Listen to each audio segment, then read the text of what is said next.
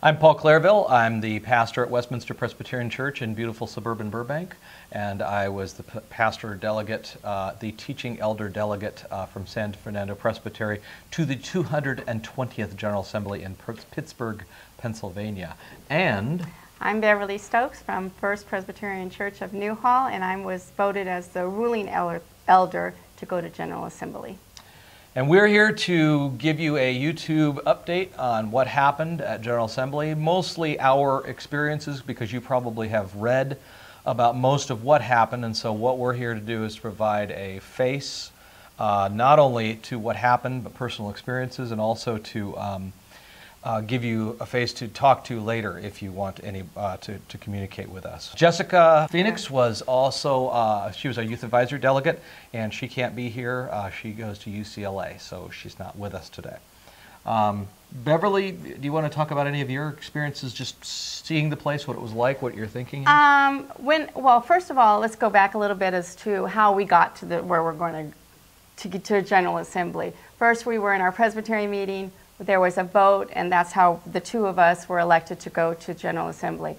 Not really knowing what the experience was going to be like. It was a little bit like overwhelming, because when you first start in this, you get all kinds of mail. You get people talking to you about different topics that you haven't even read up on yet. So there's a lot of reading. There's a book about this thick of all the different overtures that we read and went through. So just the initial thing before you go is a little bit overwhelming.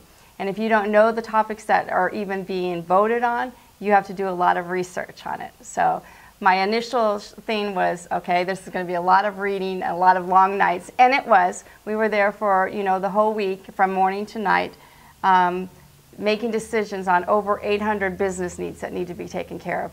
And it's like your church is here, and then there's a Presbyterian, and then there's the General Assembly. So I don't think most people understand, well, what is General Assembly? And it happened to be over 600 commissioners going, half of which were ruling elders, half of which were teaching elders. And then those are the people who make the decisions for the churches. One of the first things that we did after arriving at General Assembly, other than worship and starting out with preliminary meetings, was to go into our different committee meetings. I served on civil unions and marriage. We met for several days, talking to each other, hearing what the different overtures were that were before us, and then hearing open hearings for I think it was about 2.5 to 3 hours of people who came and spoke to us about their desires of what would happen within the denomination. We then deliberated on our own and moved into parliamentary procedure, where we voted on and brought to the General Assembly a motion that had been moved by a presbytery, and then 2 substitute motions, which we then debated on the floor of the General Assembly. And the committee that I was on was immigration. And again, backing up a little bit about how you're chosen to be on each committee is that I think they do some kind of drawing. And then about 2 weeks before you go to General Assembly, you're told what committee you're on. So you go, like Paul said, the first couple of days you're in that committee only. So what we discussed was immigration only. We had several speakers coming in. We had lawyers coming in to make sure that we worded things correctly. Then we worked at small tables, and then the whole group, about 50 to 60 people, made decisions that we would bring back to the floor to make decisions on. And there were over how many overtures? 100 and... Oh gosh, yeah. I think about 120, right, overtures that we had. So when we got out to the floor, decisions were already made before. It's like being in your session meetings. You're on a committee like for stewardship or children's. You make decisions in that, then you bring it to session. Well, this is like that. We're in our committees, and then we bring it back to the floor, and then there's a vote for it. Lots of discussions, hours upon hours on a couple of the topics. Debates, people got up and were allowed to give their opinion for and against. And then at one point, then we asked for a vote, and even the vote takes a while. You want to explain the voting system? Voting is done through a process of, first of all, polling the youth advisory delegates, the theological advisory delegates, and the ecumenical delegates on their perceptions of what is going on, and then we have been advised, as we are constantly told by the moderator, and then we vote. Jessica and Beverly and I sat together, and we were able to discuss with each other. We were able to be there for each other and such. It's a long, grueling process to get through all of that. It's fairly hard to keep yourself engaged throughout all of it, but not impossible, and it's important work that we were doing. So we made it through. I think the actual days of plenary were about 3 days of plenary, if I'm not mistaken, something along those lines. Yeah, 3 or 4 days, yeah. Excuse me. The final day was a marathon day going from about 8 o'clock in the morning until about 2 o'clock in the morning the next day, until Ken and I caught a taxi back to the airport and caught our plane back to Southern California, and I knocked the dust off of the shoes off of my sandals in Pittsburgh. And I stayed until Sunday. The last day was when they tie everything up, all the business, and then we have worship. Every day there was a worship service because that was the main focus of what we're doing here, right? So Beverly, would you consider this something that you'd want to do again? Is it something that you... I would do it again. I would rather, though, somebody else have the opportunity, because you really, even though we're talking about it and everybody who's gone has come back and talked about it, you don't get it until you experience it live. Mm-hmm. So, I mean, I would do it again. When people ask me today, you know, when I'm in church and they say, well, how'd it go? And I'm going to be doing an adult education class on it in a couple weeks. They say, well, what was it like? You know, what did you do? And you're trying to answer questions, but they're asking you questions coming from a different place. Perfect, yeah. You know, so it's like, you know, how do you answer how immigration went or how the marriage, you know, topic went? Because they're looking for one specific part instead of the process of it all. What was the best thing for you? To get a more clearer understanding of the way that Presbyterians do their work. What do you think was the worst? The frustrating thing was mostly when people were up there talking about their pros and cons and stuff, and you know, after 2 or 3 hours, people are saying the same thing, even though it's different people. Right. And so you get to a point where, okay, if it's not adding something to it, then don't say it. However, everybody wants to have their voice said. So I think that was very frustrating for me. I think the best thing for me was the issue of the connectional nature of our church. The friends that I not only knew before going, this is probably my 4th General Assembly, 2nd as a delegate, but just seeing old friends and people that I've known for many, many years, and then meeting new friends, creating new relationships. One person from Southern California, or South Carolina rather, has actually come out and visited me since then. Oh, okay. So it was really a neat, really neat time with that. I think my greatest frustration is that it's too big, and we're making too many decisions for too many people from too many varied situations. I think that if we were the General Assembly right now, we could sit and we could dialogue and we could discuss. I did not find any real free dialogue, give and take, within the committee meetings, within the Assembly itself. It was very political. Even the programs that were oriented toward listening to each other and hearing each other, there was no exchange. So if somebody would say something that I believed to be an error, there was no forum for me to be able to share that. And I find that very, very frustrating on making policy. And part of me wonders, is that always the way it's been? Is that the way that all governance works and such?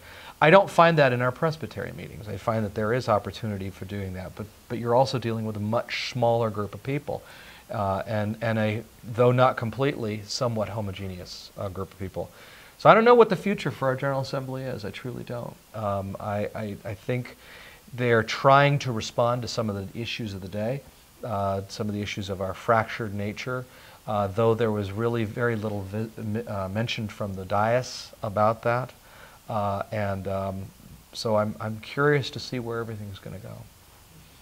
Yeah, and for me, I agree with you. I met a lot of new people. I didn't know anybody when I went there. I didn't even know Paul when I went there. So it was all a new experience as far as meeting people. I don't have trouble doing that, so it was pretty easy for me, and I enjoyed doing that. And I do have contact from some of the ladies and gentlemen that I met there.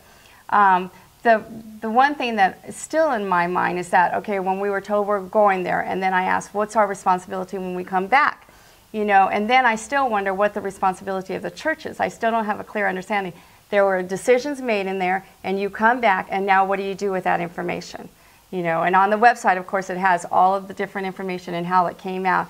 Now, how do we as individual, or even Presbytery, San Fernando Presbyterian, what do we do with that information? What is the local church is going to do with that information? Okay. So that's where the frustration will come. If we did all this work for a whole week with, you know, 1,000 people, is it just going to go by the wayside? Okay.